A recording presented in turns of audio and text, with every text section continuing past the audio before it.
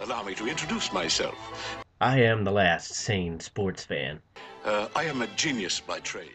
I just knew too much. Does that make me crazy? Does that make me crazy? Does that make me crazy? Possibly. Hello everyone and welcome once again to The View from the Midwest. Well, I got a few topics that I want to talk about today, so I'm going to try to go around and do them real quick, just a bit of random thoughts out there. Why, I don't really know, because I think the more topics I try to squeeze in a show, the less views I get, but let's do it anyway.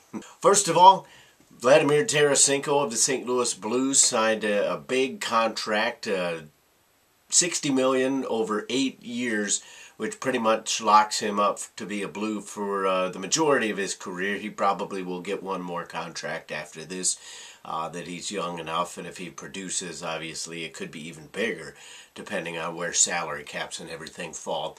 As a fan, I was hoping that he would sign for a little bit less, just to give the Blues a little bit extra wiggle room coming, not necessarily for the rest of this offseason, because I think they're kind of done barring any more trades, but maybe in the next offseason when Jaden Schwartz's deal, I believe, is up, and some other players might come up here in the future, just to give them that extra little wiggle room, because $7.5 million is quite a bit.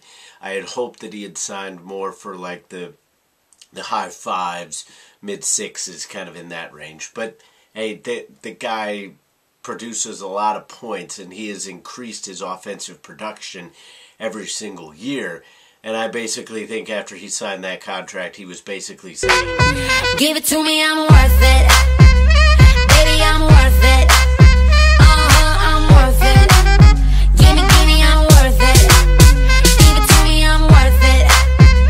Baby, I'm worth it. absolutely horrifying. On to the next topic. 4th of July is always a fun time. Fireworks, cookouts, hanging out with family, going out, seeing what's out there in the town and whatnot. But apparently it's also the time to do really stupid stuff. And I don't say this too much sarcasm, but there was apparently one man who killed himself because he had fireworks attached to his head. More on the sports news. Jason Pierre-Paul blew up one of his fingers. Well, he had to have the finger amputated, but he injured both of his hands. There was also a kid with the Tampa Bay Buccaneers who injured his hand. Might have to have amputations there as well.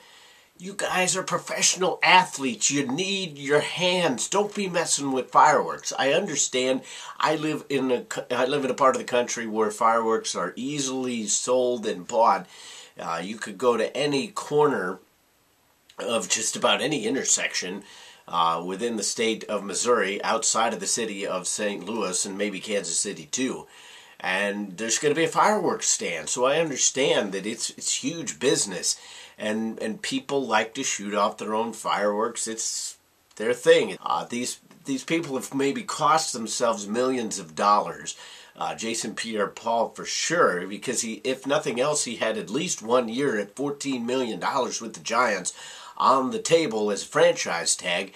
Now all of a sudden they didn't know that they were going to give that to him or not, because he refused to sign to see the team. And now all of a sudden he's going to be walking around going like this. He's going to be looking like Frodo Baggins. I mean, you're going to be lining up in the dirt like this? I mean, come on. These are professional athletes. You live near a place that's going to be shooting off professionally shot off fireworks.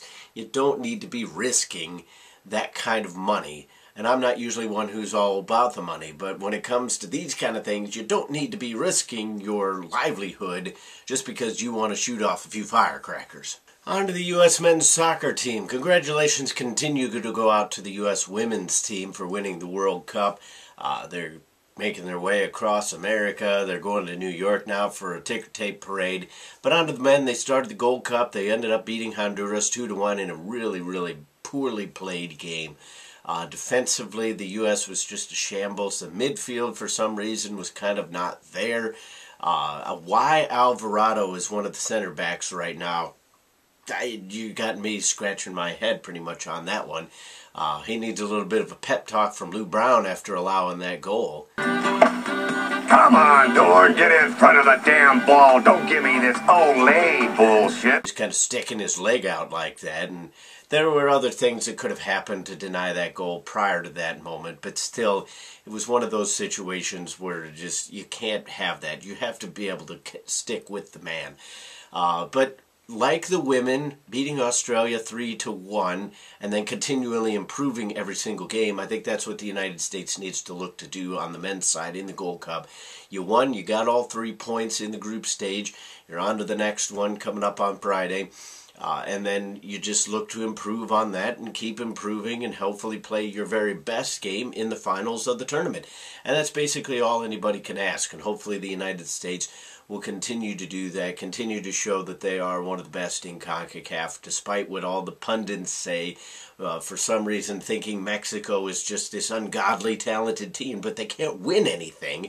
The United States keeps winning. Mexico likes to get a lot of draws against Central American teams, nobody that anybody's ever heard of. The United States is beating European teams now, but Mexico's still the best in CONCACAF out by far. Continuing on with the men's theme, and I'm finally starting to understand why European fans are so crazy. It has to do with the media. It's a media problem, and I'm part of the problem. No, I'm not. Because I'm not really officially part of the media. But just everybody goes back and forth, and St. Louis media in other sports is guilty of this in droves. And I'll actually get to that in just one second. But when it comes to the U.S. soccer team, they played a warm-up game before the Gold Cup against Guatemala, and they won handily in the second half, really. The first half was fairly close, 1-0. Then they ended up winning 4-0. But then all of a sudden I watch ESPN FC the next day, and you get people saying, oh, I don't know why they were playing Guatemala. That's not a test. That's not going to show you anything. You're just going up there and beating them the way you should, and it's a no-win situation. If you don't play well, people question it. If you play well, it's just Guatemala. What are you supposed to do? They just beat 2 European giants in friendlies. They schedule one more friendly before the Gold Cup, a team that is similar in style, if not talent, to the teams that they're going to be playing within the tournament. Why? Who are you supposed to schedule? I mean, you can't be sitting here playing the Brazils and the Argentinas and the Germanys of the world every single game. You do have to schedule somebody that's somewhat similar to what you're going to play. And I don't know. It's a no-win scenario for the United States. All of a sudden you win a few games and then it's like, oh, well, they need to be playing those kind of teams all the time. You can't be doing that. You're going to have quote-unquote easy games. Everybody does it. Mexico did it. Mexico hasn't played anybody. And I'm sorry to keep picking on that, but Mexico hasn't played anybody, and they're still considered the favorites to win the Gold Cup for some reason. On to the other topic that kind of irritated me about the St. Louis media. Bernie Miklasz needs to shut up. Because the other day on sports radio here in St. Louis, he was basically making it sound like the Blues had fallen so far behind the West that they're literally playing catch-up when it comes to speed. I'm sorry. We only have Vladimir Tarasenko, who's pretty damn fast. David Backes, for somebody his size, is not exactly slow. Alexander Steen is still pretty quick on his feet. Kevin Shattenkirk is one of the fastest defensemen in the league. Jay Bouwmeester is still one of the best skaters in the league.